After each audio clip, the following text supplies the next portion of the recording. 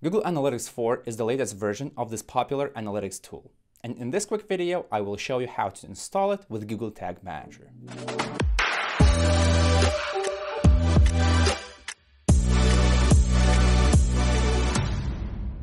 Hey, my name is Julius and welcome to Analytics Mania YouTube channel, where you can learn Google Tag Manager and Google Analytics.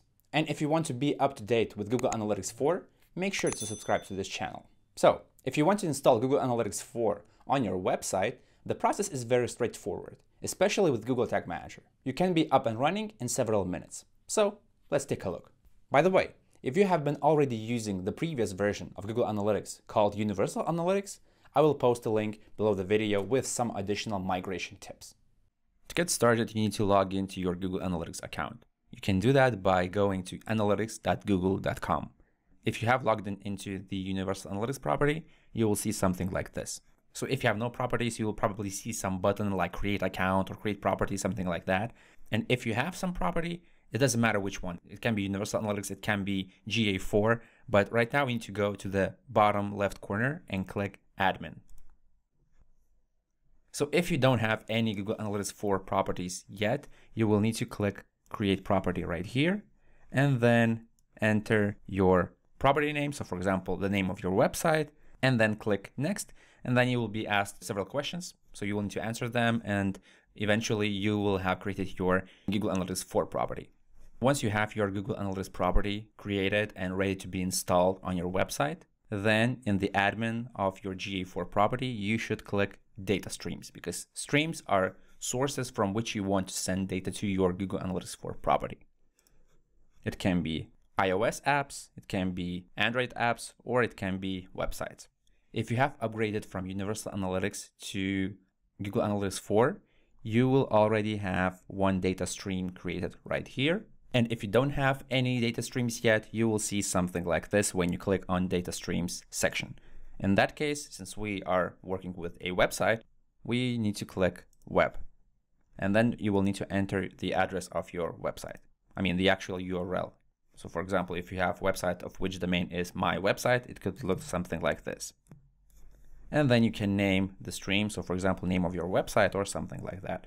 You can keep the enhanced measurement enabled. So this means that the data stream will automatically track several events such as scrolls, outbound link clicks, file downloads, video engagement, and so on. But video engagement in this case applies only to embedded YouTube video players. Then click Create Stream.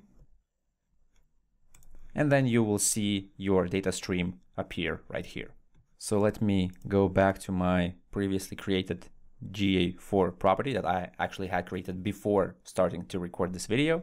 So when I click on this data stream, you will see some tagging instructions, some additional settings, and you will also see measurement ID. And measurement ID is exactly what we need right now, because in Google Tag Manager, we will need to create a new GA4 tag, and we will need to use this particular measurement ID right there. So to copy this ID, you can click on this icon and it will be automatically copied. Then you should go to Google Tag Manager, click Tags, and click New right here. Then go to Tag Configuration and choose GA4 Configuration. Then paste your measurement ID right here. For the most basic setup, this is enough. And all we need to do right now is just add a triggering condition, which is all pages, because we want to fire this tag on all pages. Finally, let's name the tag. You can name it something like that, and let's save the tag.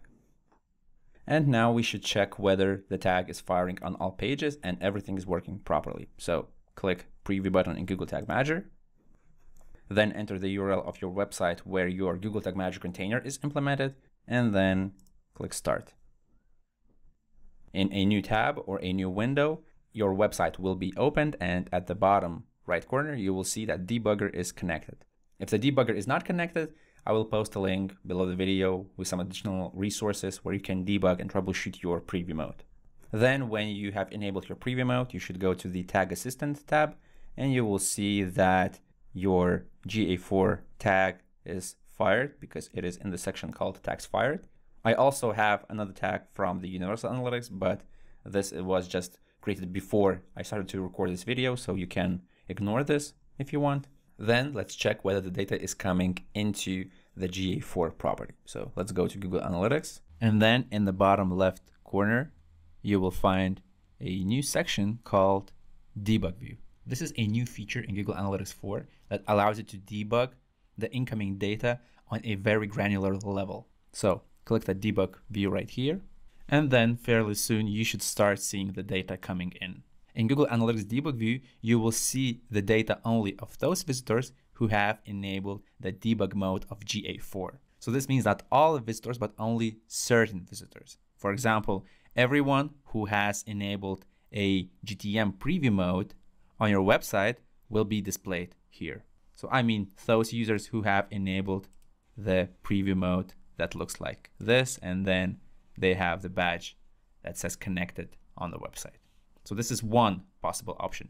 The other possible group of visitors who will be displayed in the debug view is those who have installed and enabled the Google Analytics Debugger Chrome extension. When this extension is enabled, the data of those visitors will be also visible in the debug view of Google Analytics 4. And then there is one more option where you can manually define the debug mode parameter with every event that you send to Google Analytics, but this is out of scope of this video tutorial, so let's keep it that way. Since this tutorial is focused on GA4 and Google Tag Manager, all you need to know right now is that if you have enabled the preview mode on the website, GTM's preview mode will automatically enable the debug mode in Google Analytics 4, and you will start seeing the debug view data right here. Also, once again, if you have just created your Google Analytics 4 property, there might be some delays, so you should be patient.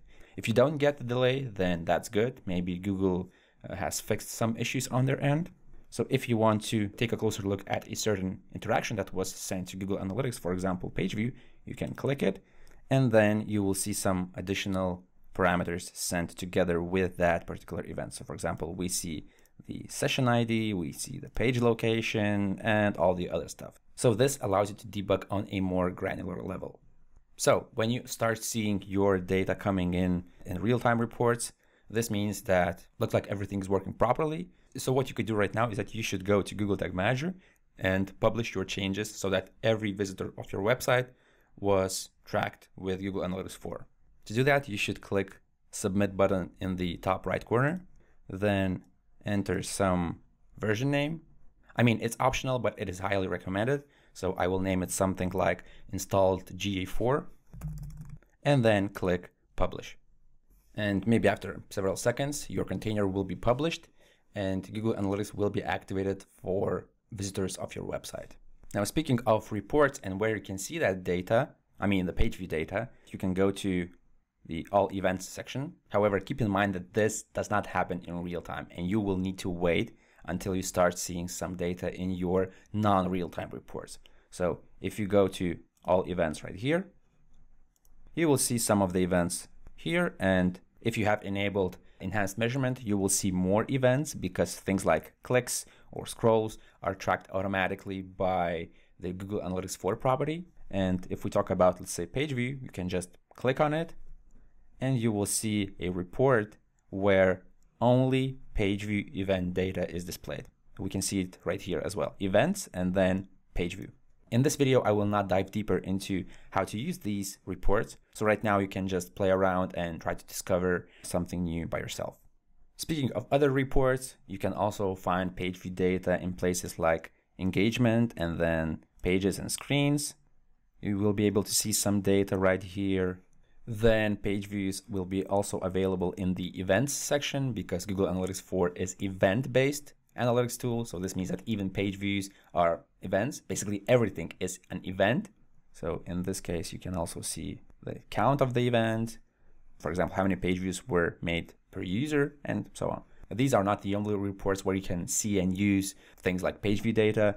You can also take a look at the analysis hub, but topic like this requires a totally different video because, I mean, it requires a deep dive if you want to learn more about things like funnel analysis or path analysis. And that is how you install Google Analytics 4 on your website. If you're watching this video in 2020 or 2021 and you already have the previous GA version installed on your website, the best practice is to keep them running both on your website in parallel. But if you are watching this video even more in the future, then feel free to keep using just Google Analytics 4.